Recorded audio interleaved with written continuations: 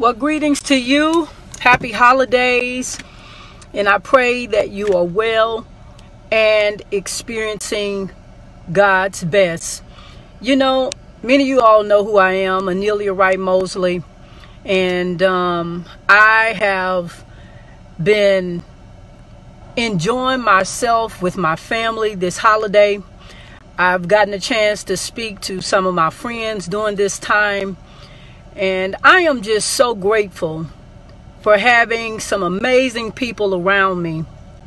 And in this process of communicating with some of my family and friends, it has caused me to reflect and to just be grateful and thankful for the people that God has placed in my life during this season.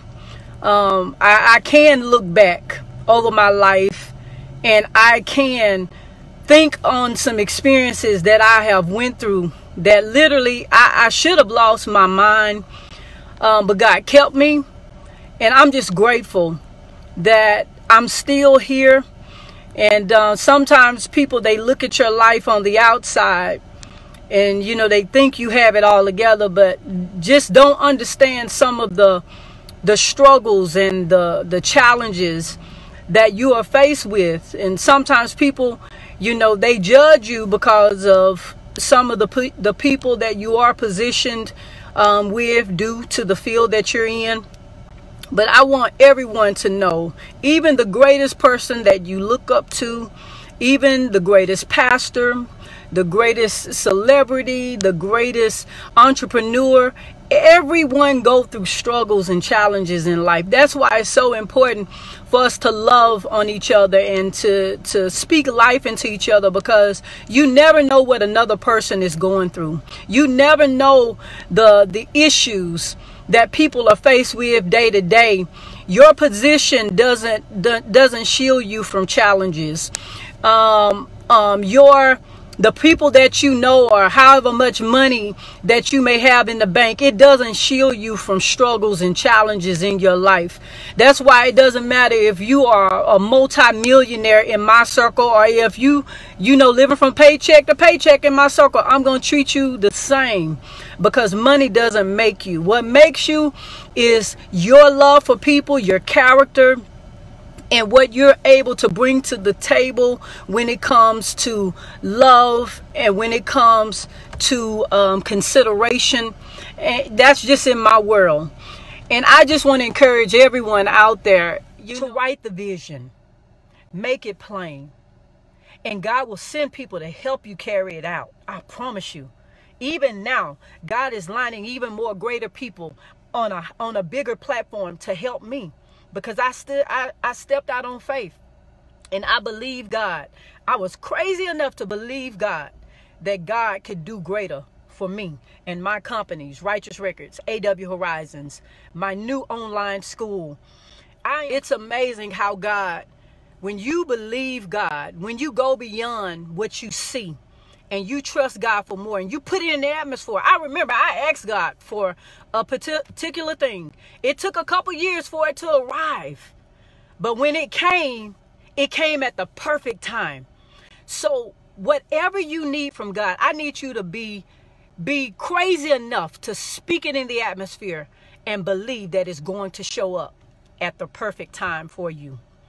I just pray you do that. But I want to quickly just pray for you all, and I want to pray for the visionaries that's on this line, that God will give you all the discernment on what to pray, how to pray, what to speak out, and that it will come at the perfect time, and you will be prepared to even capitalize on whatever that thing is that you are believing God for in your life.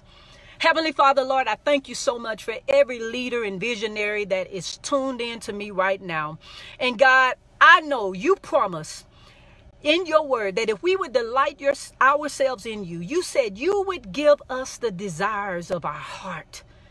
God, I thank you right now for every dream, every vision that is in the heart of those that are listening to me, even now live, and those that will listen to me later.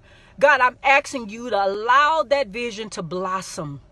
And God, for those that are dealing with fear, in moving forward, or scared to even speak things because they know your power, but they're looking at what's in their own ability.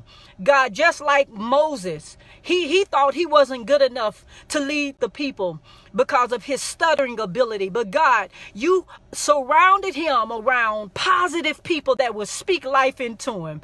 And God, I'm asking you to do the same for those that are looking at their issues and they're insecure about what they see and what they feel, how they're not good enough. And God, I'm asking you to surround them around positive people and use me even now to speak life into them, that they are a child of God. They are the head and not the tail. They are above and not beneath. And you said, if you be for us, you're more than the whole world against us. God, I thank you, God, that we can do what you've called us to do. We can go where you've called us to go. We can be who you've called us to be, God.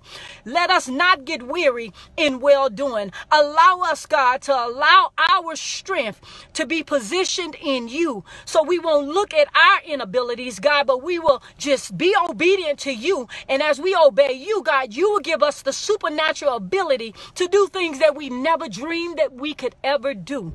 God, I speak that you will allow us, God, to start doing the things that we feel that's impossible, but everything through you is possible.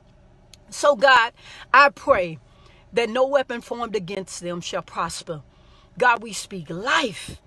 We speak life, even in the business that we put aside because it just wasn't working. God, I'm praying that you reposition us, reposition our mind, reposition the people that maybe we had working with us. God, send somebody else that is more creative, or that has more resources to help us to get it back off the ground and not give up on that dream. Maybe it was just not the right timing, but God, you are giving us the ability to cast our net on the other side. And God, we will experience increase. So I thank you today. I thank you today that all things are working together for the good of them that love the Lord and that are called according to his purpose. God, I speak in depths, God, that even this prayer I pray, it will go beyond our generation. For those that are starting business, that's leaping out and expanding their businesses, God, these businesses will go on into our generations, from our children to our grandchildren, to those that we choose to take on in our family and invest in them, God. I pray, God, that this prayer will go beyond 50 years, 100 years. And God, our names and our legacy will continue to reign on this earth. And God, everyone will know through our generation that Annilia was a woman of God.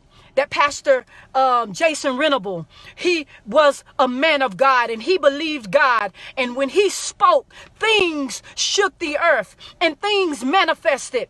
I thank you for Thomas Mosley. I thank you for Dr. Sabrina Jackson. I thank you for Pamela Hill. I thank you, God, for Russell Thomason. God, I thank you for everyone that is tuning in, because, God, you have given us leaders the ability to produce wealth.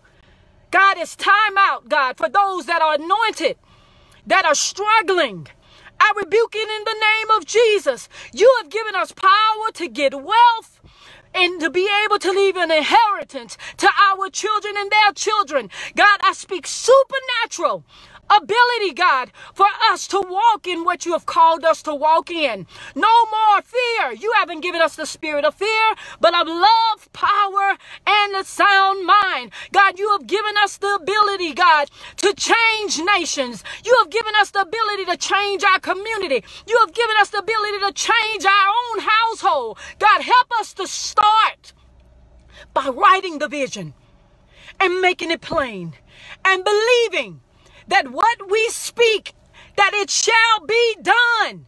That it shall be done. Somebody right now needs to declare for your household that my visions that the Lord has placed in my heart, they shall manifest. It shall be done by his spirit, by his power. It shall be done. God will send you who you need to have to help you carry it out. You don't have to worry about the how. You just need to obey God and launch forth. God, I thank you for every leader, and I pray this prayer, that we shall do what we have never done before. We shall operate under anointings that we've never operated under before. We shall live a holy lifestyle. We shall obey the voice of God, even when we don't understand it. And we shall succeed, and we shall produce wealth, and we shall have influence. We shall change laws. Even I pray, God, that we put prayer back in school. I pray, God, that we have senators and presidents, God, that will bow at your name and that will serve you openly. Y'all, we are believers. We can change what we see. With faith, all things are possible. But we have to work the faith. Faith without works are dead. We have the power. We just got to learn how to use it. Let's start by writing the vision and making it plain. I love you all. You know how I like to end it. Keep going. Well, greetings and thank you so much for tuning in to this broadcast.